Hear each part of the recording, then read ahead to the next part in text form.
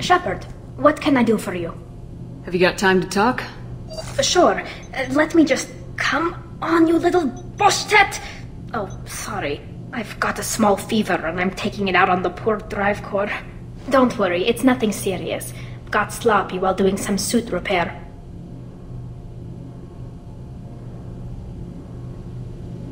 You're sick? Do you need help or time to rest? Really, it's not that bad. If a stray bit of bacteria could really kill us, we'd have all died by now. The fever should go away in a day or two. Don't worry, it won't affect my performance on the mission. It's not even an illness, really. What we experience is actually an acute allergic reaction. How exactly does the sickness work? It's an allergic reaction? Right. Say I get exposed to a human disease, like... What did Navigator Presley have that time? Chickenpox? I wouldn't get chickenpox, but I'd run a fever as my system reacted to the foreign presence. Depending on where it hits me, I could get other symptoms. Nausea, vomiting, everything you'd expect from being... How did you get sick this time? I took some fire in a fight back on the Allerai. Nothing serious, but I needed to open my suit to check the wound. I disinfected properly, but one of the section seals had taken some damage, and foreign matter got out of the disinfected zone.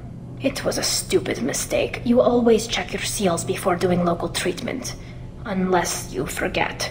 Then you get a damn fever. You can seal off part of your suit? Right. Like dropping emergency doors on a ship during a hull breach. It won't stop an infection that gets into my bloodstream, but it prevents a surface infection from spreading. Were your immune system stronger before the Geth drove you from your homeworld? Not as strong as those of most races, definitely. I'm not a biologist, but there's a theory about it.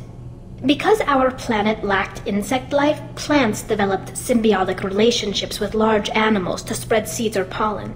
Most viruses on our world were partially beneficial, so our immune systems evolved to be weak. They were more likely to adapt to contamination than fight it. But Quarians colonized other worlds. They couldn't have all been like that. They weren't. Most colonists went through a period of mild illness before adapting to the new environment. When the Geth took the homeworld and our colonies, the sterile environment on the flotilla ruined our immune system's adaptability. Even if we colonized a new world or reclaimed our own, we'd need a long process of bioengineering to recover.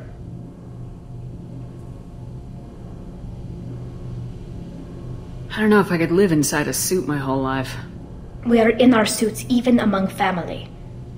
The most intimate thing we can do with another Quarian is link our suit environments.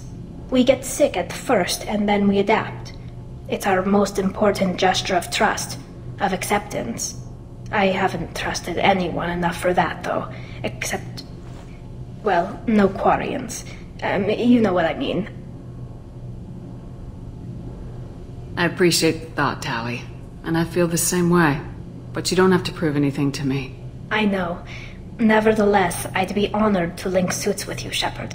You know, if you were a Quarian and we weren't already on a suicide mission. I'm going to tinker a bit more. Thanks for coming by.